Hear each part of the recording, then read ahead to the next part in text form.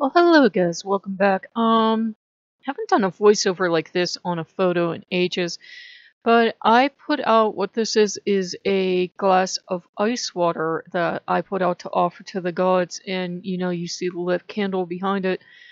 Um, if you can't make an offering, that's okay, but if you have the opportunity to make offerings now, ice water would definitely be appreciated if you're somewhere where you're having a heat wave and it's just hot in general. I know it's too hot for me to, step outside right now.